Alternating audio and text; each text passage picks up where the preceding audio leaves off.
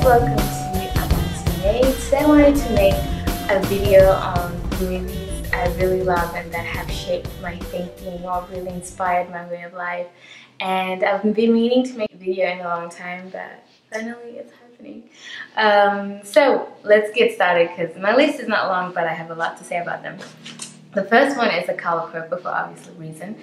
The Color Purple, I think, was the first black movie that really touched me deeper than, oh my god, that was entertaining and I got to see black people. Also, it was in the same time that I discovered black movies, which made me realize that all my life I've been watching mostly white movies, even though white movies are not labeled white movies, I just named movies. You know, everybody else gets to be hyphenated, but anyway, that's another discussion.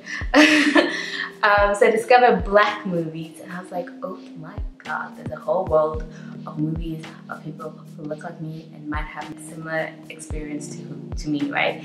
And The Color Purple was about sisterhood. It was about development and growth and self-empowerment. It was about rebellion from the norm. It was about perseverance. It's about self-acceptance, like the famous line where Silly finally says at the end, like, okay, I might mess this up, but like she's like, I might be ugly, I might be poor, but god damn it, I'm here. Like that was such a powerful statement for me because it was kind of like, you know, like whatever you are, like that saying that people, like all these things that you made felt heavy for you, things you can't even change about yourself, and then suddenly self-acceptance, such radical self-acceptance, like god damn it, I'm here. Like if that's the best way to say I love myself, I'm here, I'm gonna live my best life. It was so amazing. And even like just the change of character from a girl who couldn't look at her abusive husband's face because of course she was a girl, to a girl who literally cursed him, you know, like with all that was within her, that until you do right by me. Iconic. I really love that movie, but also on how we pass on the oppression we live through. The famous scene where Oprah Apple comes to Silly and she's like, you told, no, ooh, what was her name? Her name wasn't Apple. She was married to Apple. Olivia. Miss Olivia. Was she? No, Sophia. Her name was Sophia. Sorry, I got it, Sophia. She was like, you told her to beat me all my life, I had to fight. Oh my god, that moment, guys, I was like the pain in her face, you know, and that moment of sisterhood. Silly was in a way, because of her own disempowerment and maybe even self-hate or self-displacement, she and Sophia was the opposite of her. She took up space, whereas Silly was kind of skinny, and she spoke up and she wasn't afraid to live and say what she wanted from her boyfriend or her partner. The total opposite of Silly, right? And her need to oppress her because she couldn't be her, and maybe her existence annoyed, or even deeper than that, I can't find a better word right now, like rubbed her the wrong way because it was a contrast to Silly's own life. And that is something that we experience in life, that we fear free people when we see them, especially if we ourselves are in oppressed situations or encaged ourselves. Even people to people, it doesn't always have to be the person outside of your social status identifiers. Like for example, it could be just like as a black person pulling other black people down and telling them nothing special, right? Encouraging others to continue abusing them, to put them in that place so that we don't have to do the work to become free like them. It was iconic and a beautiful moment. Okay, next movie is The Eyes Were Watching God, based on the novel by Zora Neale Hurston. The movie was special for me because it follows this woman, Jamie, right? You guys should see the movie if you haven't. I hope all these movies you've seen because they're not like new movies, right? So Jamie is this woman who has different loves in her life, you know, but the last one is her most important love, even though it ends tragically, spoiler alert. Because her love to tea cake, you know, already the name is like just a delicious thing you have for yourself. It was the perfect name to give him, right? And all this life, but right before him, she was married to this proper man who wanted her to be a certain way. It was all about status and being seen. And the reason I also love this movie is that it's a great contrast to a lot of black movies who at that time were all focused on prosperity and you know, like living up to the white, from my perspective at least, the white perception of abundance and doing well and, you know, succeeding. It's all wealth and class focused, right? But this movie goes the other way. She leaves that life of having it, you know, being married to a man, the mayor, who was doing all these great things, you know. She goes and dates this boy, you know. She goes and dates this boy who has none of that. He has no status, but he has love for her, and his love is wild and raw. And when they ran away together was the most beautiful part, you know, where she's betting on love. She's betting fully on this love, and they run away together, and they have no money, but they have love, and that's all they need. It was like the scene where they're living like amongst all these bohemian people, nomads who are just, you know, they live from place to place, still with nature, like still in our natural, or I imagine like more nomadic way of living. And they travel around the world and work season-wise. But that moment, that just short moment where before the flood came and all that, it was such a beautiful moment for me to look at, like having not a lot, but having everything you need. Because it's something I also believe in, that I remember this idea, I was obsessed once with this idea of my village love, you know, this simple love, you know, like having, and it's funny because in a way, that's kind of what I'm living now in some way, like living off the land, living a simple way, having what you have, you know, and making the best out of it, and just living on the currency of love and happiness that you create together. It's that visual for me was so important. Like it really stuck in my head for a long time. So I really love that movie as well. The next one is Cloud Atlas. Halle Berry's in that one too. I love that movie because of the concept on how like we're born again, but not even born again, but maybe our spirits and our beliefs and our ideals continue being reborn, right? A lot of people say it's very complicated and you will have to watch it several times, which I also had to do, but it just really caught me, like from the first time I saw it, like even though there were moments I had to rewatch it, but it was beautiful in the sense because of how it portrays not only time but our connection to each other throughout time, and how we are all in it together, and how important in every life that you are living, every time you are here on earth, if you do believe in, you know, the cycle way of life where everything is recycled, including humans and our spirits, but maybe into different forms. But if you just imagine that idea that we live on this planet for a certain amount of time, but our work is precious and we must do what we believe in, regardless of how impossible or how daunting or how big the task is. It's our job to do what we think is right at that moment, regardless of the outcome, you know, because in the end, everything builds on each other, and everything leads to those people who are brave enough to stand firm in any adversity and say, this is where I stand, this is what I value, and I'm gonna stand for it, even if against the norm.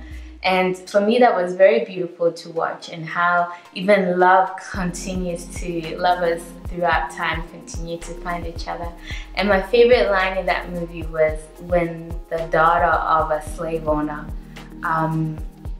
where the father said to him, you think you're gonna change the world, you ain't nothing but a drop in the ocean. And then she was like, but what else is the ocean but a collection of drops?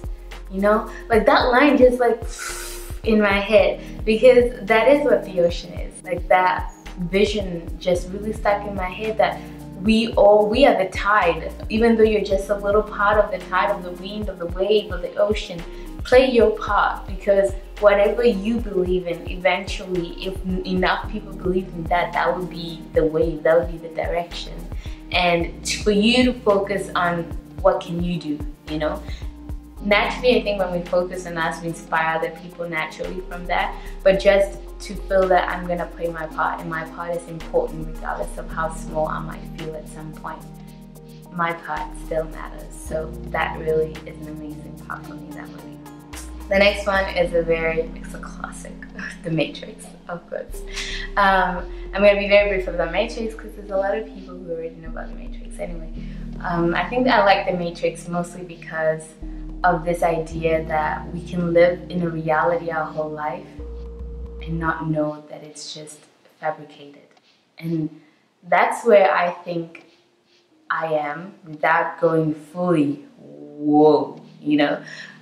In the sense that, fabricated in the sense that everything is made a certain way for a certain reason. Nothing just is in our society. Very few things just are.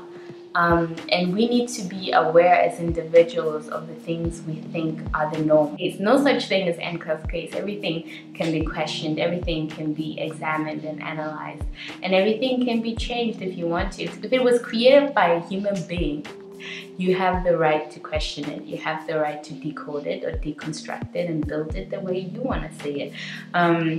No human being has the right of another human being to tell them that's the only way life can exist. We all have a say because we all live here. We all human. You breathe, I breathe, you die, I die.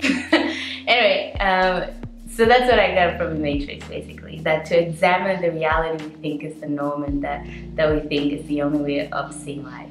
So, and I'll go from The Matrix straight to Fahrenheit 9/11 because that movie, I think, was my best time I dipped my toes into the world of the news. It's full of shit. When 9/11 happened, I was watching television and I couldn't speak Danish fluently enough by then. I came home early from school and I wanted to watch, you know, there was like reruns of Beverly Hills, like Forever, for Infinity and Beyond. And I was looking for Beverly Hills. And wherever I went, this news was showing the buildings falling. But I couldn't understand Danish that well. So I was thinking, what is this? Is this like a movie they've shown? Because in Denmark they show a lot of reruns of a lot of things. It's like, this is like some movie that they're showing on every channel, and I kept thinking that something was wrong with the television. And then finally I hit CNN and it was in English and they were telling me all this stuff and I was like, oh my God, what just happened? You know? So I remember that moment very clearly for me, the day I heard about 9/11 or where I was, what were you doing that day, and how I heard about the news. So watching Fahrenheit 9/11 and the questions surrounding 9/11 was again like similar to what I learned in The Matrix, which was a movie, but 9/11 is real, right?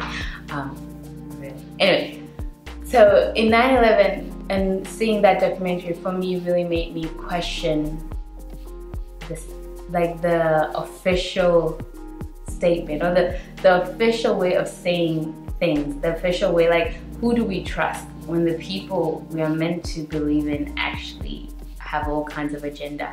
And that was the first time I got interested in understanding how does politics work beyond just having it as a class in school, which bored the heck out of me. But when it was actually related to real life, for me, that was real life. I think that was the beginning of my questioning time. It started with 9/11. I remember that clearly. I questioned 9/11. And because I was Christian, I thought it was all about, you know, the mark of the beast and the end of the world and Jesus coming back and all that. But that, I still appreciate that moment because it really made me question the official stories, all official stories, and I've never watched the news the same way. Actually, I don't even watch the news as of now. Like, I watch it by accident. But there was a time where I grew up in a house where my mom was a newsaholic. We needed to know what was going on. She needed to watch all, you know, the different times of the day news.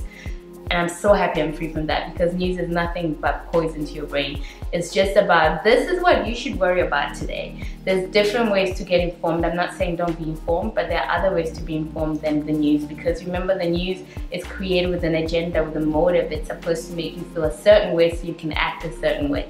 At least that's what I believe. And so I'd rather get my news at least from places where I agree with the people's morality or motives in life, rather than a place where it's all about corporate and they're in bed with government and in bed with warmongers and all that, right? But that's me with my tinfoil, I guess. So 9/11 was also a very important movie for me because it was a catalyst for a lot of the things I started questioning.